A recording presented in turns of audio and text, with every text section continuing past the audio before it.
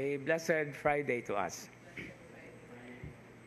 This beautiful passage or set of verses for our gospel reading today actually is interestingly interpreted in the sense that during the time of Jesus, even those who are on the lookout have actually a separated vision or view of who Jesus and who John the Baptizer was. And it actually separated people who actually would like to sympathize or would like to believe or would reject on the other side. Now, there is a very interesting dimension here that I would like to emphasize, especially in the invitation of the group of children saying, "We played a flute for you, but you did not dance. We sang a dirge, but you did not mourn." Now, playing the flute and dancing is actually descriptive of joy. Dirge and mourning is descriptive of sadness or sorrow. Now, our lives practically are put in the middle of these two feelings, joy, sadness. But then the gospel reading or the gospel invitation for the message of salvation is to be consistent. Because there are times, according to the book of Ecclesiastes, there is a time for everything.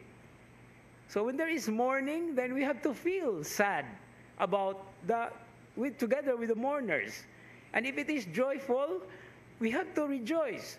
Dili nga, it's joyful. For example, in the prayer meeting, no, the song is very joyful, and then you are doing like that. No? You are not involved. No? In other words, the challenge of the gospel message is to get involved.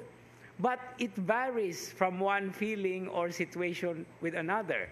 After all, following the Lord is not all about happiness only. No, there are so many different and even serious challenges that we have to bear. That does not give us joy and happiness in the end.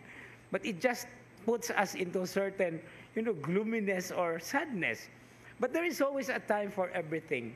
And I think this is one interesting thing that we have to put in the context of Advent. Now, there are moments in our celebration and preparation that Advent requires us to be actually, in a state of sorrow because of our sins. That is precisely what the season of Advent is all about in the first place. But then there is also joy. No? So it's a question of shifting from one gear to another, and it completes the whole picture.